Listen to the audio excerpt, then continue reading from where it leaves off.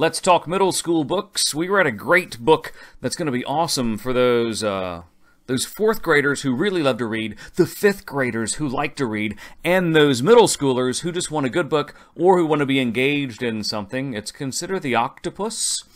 What we loved about it so much was this. You look at the cover and you think to yourself, it's going to be an eco book. I see all the garbage.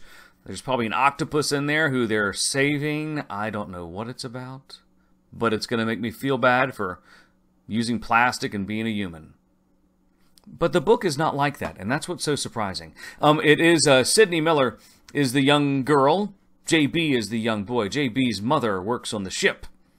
Sydney shares the same last name as, actually the same first and last name, as a scientist. And what happens is JB is tasked with getting scientists on the boat for public relations purposes, to say, hey, we're doing a research cruise, we have these famous scientists, and let's see what they think.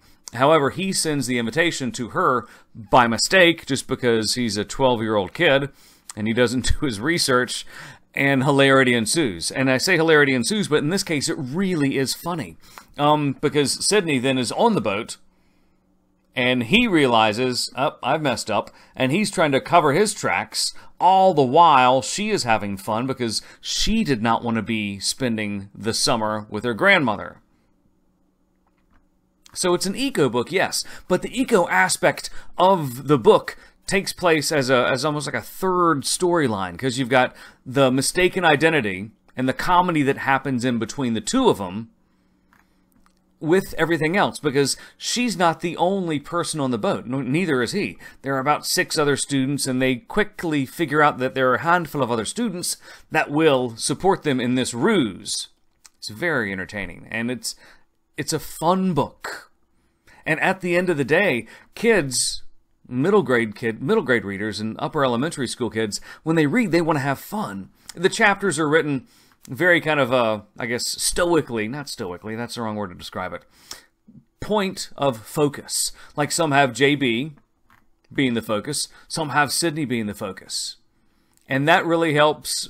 It brings home a lot of the humor because it shows how the story is coming just from their perspective. And it's a hoot. It is from Nora Raleigh Baskin and Gay Polisner. And I love how books, especially good books, can be written by 2 people, 2 different authors. It just fascinates me as to how they do the switch off. If there's a certain thing, like you write this person, I write that person, and we have tea every once in a while and see how it comes out. However they do it, it's a fabulous book, and we're on Nora Baskin's website right now. And I love reading books like Consider the Octopus because it introduces me to other books that I've heard about but never read. And Woe Be Unto Me 9 and 10.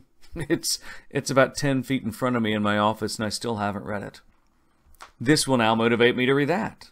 I heard about 7 Clues to Home last year when I was working a lot with 5th graders, and some of those guys were reading it. Let's check out Gay Polisner's website. Okay, look at that. How do they do that? I've heard about the pull of gravity.